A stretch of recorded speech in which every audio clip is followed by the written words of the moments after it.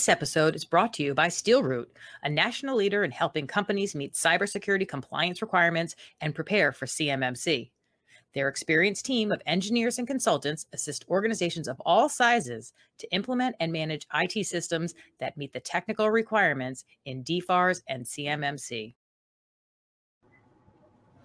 Hey, everybody, and welcome back to another episode of 123 CMMC. My name is Dana Mantilia, and I will be your host. And our guest today is Heather Engel. Hello, Heather. How are you? Hi, Dana. Thanks for having me.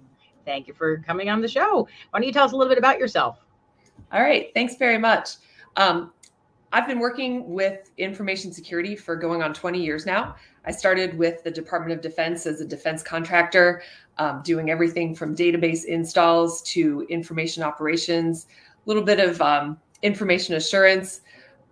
And then I started working with commercial organizations right around 2013, 2014, doing cybersecurity incident response exercises, strategy, and planning. That was right around the time, if some of your viewers will recall, the first DFARS cybersecurity clause came out. That was in 2015.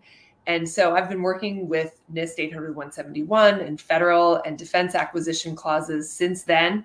Of course, keeping a close eye on CMMC over the last couple of years, but primarily working with commercial clients of all sizes to help them with understanding their compliance responsibilities, as well as implement a strategy to make this workable for them. So you are very well versed in all of this. So that's fantastic. I've been doing it for a while. We have a good topic today that sometimes maybe doesn't get as much thought that really it needs to have. So we're going to talk about scope and responsibility matrix. All right. So our first question is, why might a company choose to use a managed service provider or enclave solution for DFARS or CMMC? Yeah, the really simple answer to this question is that a lot of the businesses that we work with are not in the business of IT. They're in the business of manufacturing or services. And so this isn't their area of expertise. And it can be very resource intensive, as we all know, to implement these controls. Not even just the implementation, the interpretation, first of all, can be something that's beyond the abilities of what a lot of companies have in-house. Effectively, you don't know what you don't know. And so working with a managed service provider or implementing an enclave solution that is going to be right for protecting your information can be really useful. It can be a cost-effective solution. Because remember, if you start to think about the costs of all the different tools that you might need to implement when you're working through these controls, everything from a SIM to a configuration management tool to malware, antivirus, all of those things, those packages can really start to add up if you've got kind of a do-it-yourself situation going on. And that may or may not be the route that you want to take.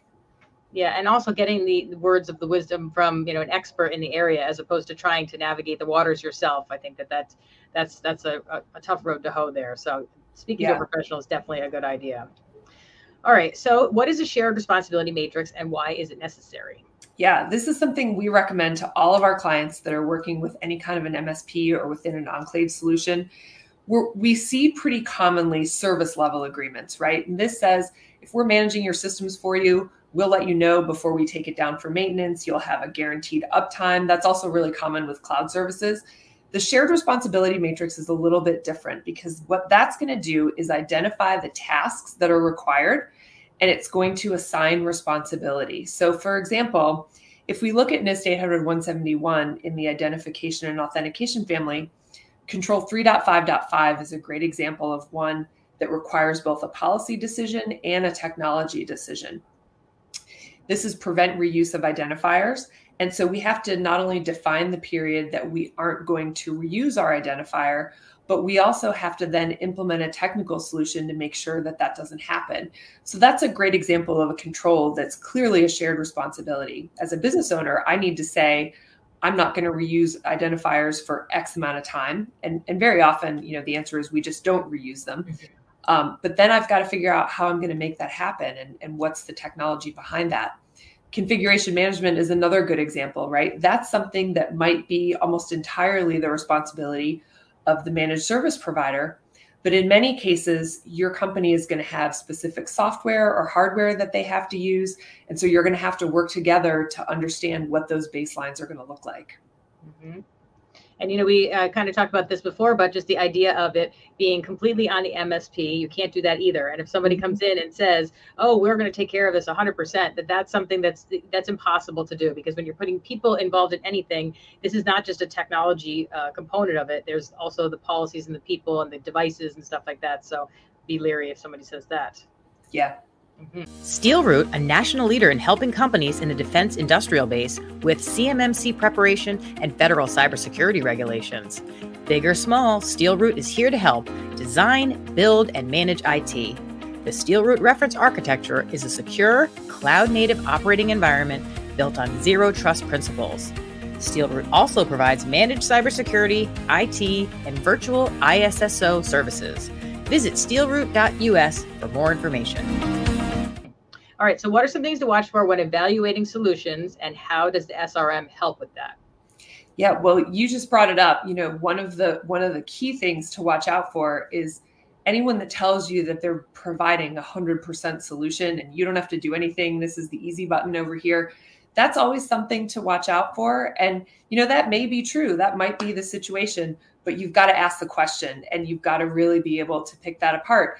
And so an easy way to do that is to say, well, let me see the shared responsibility matrix, because, your understanding or my understanding is that this requires both policy and technology. And so if your solution doesn't also include those policies, it's not a 100% solution. Obviously, we want to look at things like the price.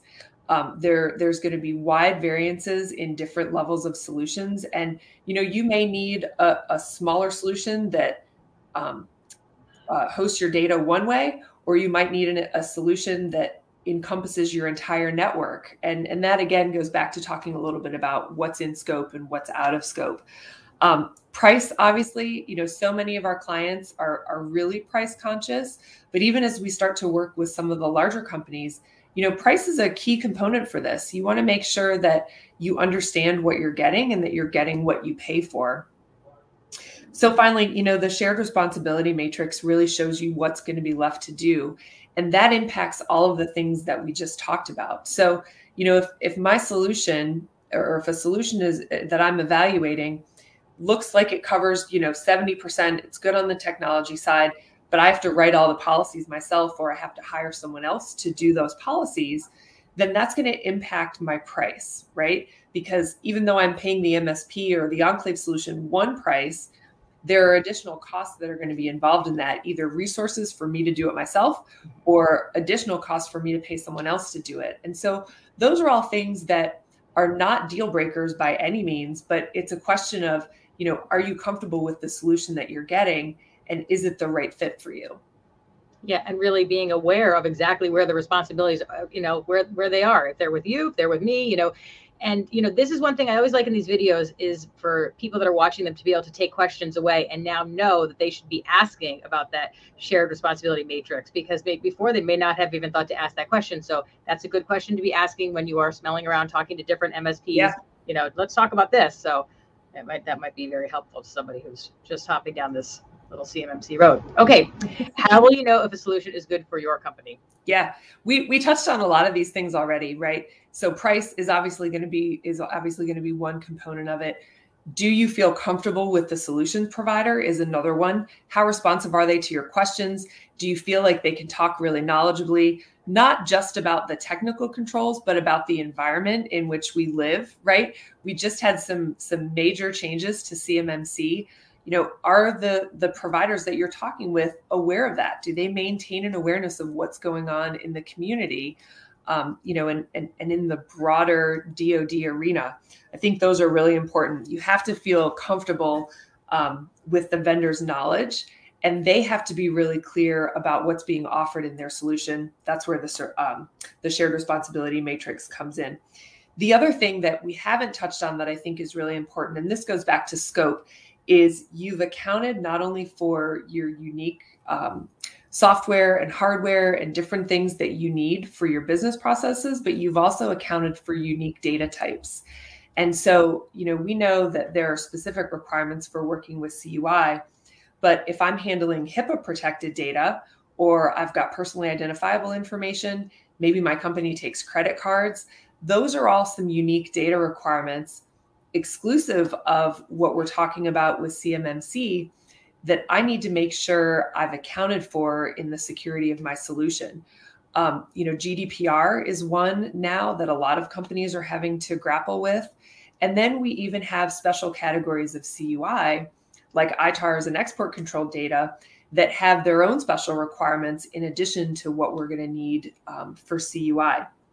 And so beyond all of those things, I think the biggest thing in identifying whether a solution is a good fit is, does it work with your business process? It could be the greatest solution out there, but if you have to completely re-engineer your operations in order to make that solution work, it might not be the best fit for your company. We see this a lot with manufacturing, where manufacturers have specific and unique requirements with some of their shop floors and the way that they do business. And it's not always a great fit for, a particular type of solution. So really make sure that you're accounting for your specific needs in terms of how you do business and how you produce whatever it is that you're selling, as well as the different data types that you might need to handle that are going to be protected under this solution.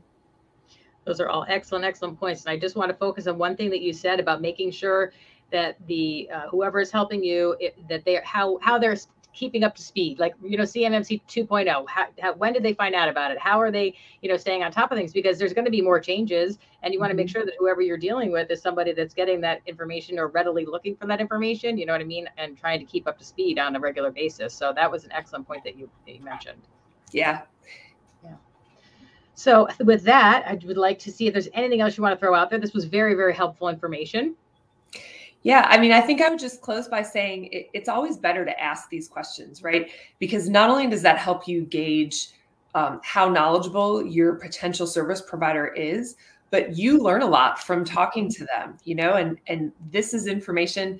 We're all in this community kind of together, where sharing that information and getting to know who you like as a potential service provider and what solutions are out there is really valuable, I think, as we go forward. And as you mentioned, there's so many changes happening, and we expect to see more changes over the next, 6 to 9 to 22 months. So being able to stay on top of those is really critical, both for you and for your service provider. So I think that's one of the key takeaways. And the other thing really goes back to understanding your scope and understanding your boundary. What's going to be in scope and what's going to be out of scope? What are the things that you need to make your business run and to generate revenue? Because that's really what this is about, right? We're in business to generate revenue, and we need to make sure that whatever our security solution is supports that and allows us to continue to do that. Yeah, absolutely. There's got to be a fine balance there. So yeah. Well, thank you very, very much for all of your expertise and all of your time, Heather. And this was very, very nice. And we hope to have you back on another episode. We'll talk about something else. Yeah, thanks for having me. This was great. All right, great. Well, thank you. And thank you to everybody for watching.